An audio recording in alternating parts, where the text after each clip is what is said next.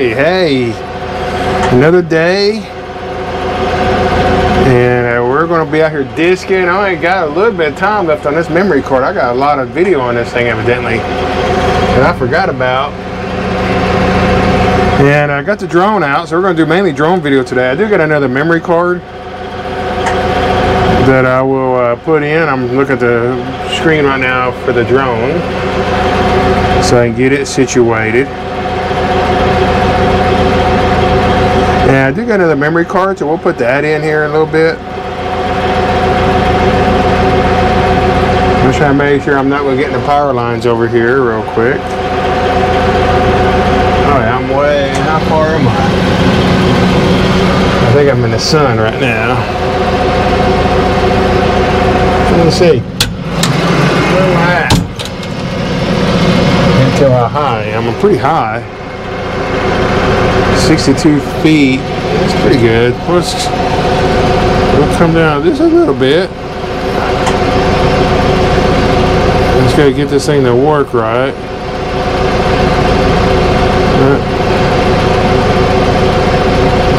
So I'm too high, or too far away.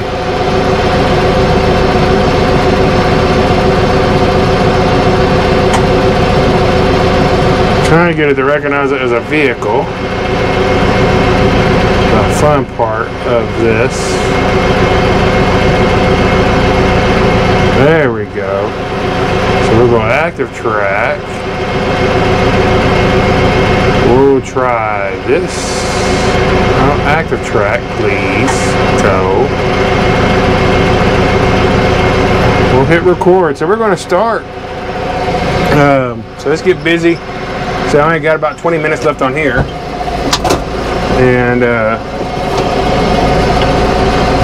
we gotta get going. So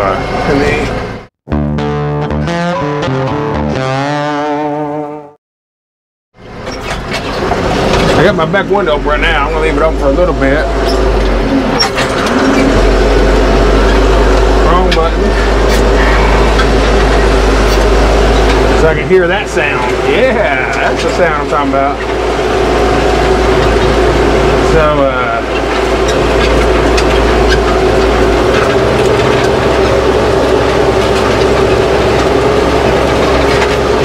let's say it this way.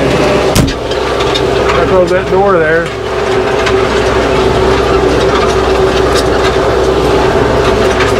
I don't know if I'm in the right gear or not. This seems kind of slow.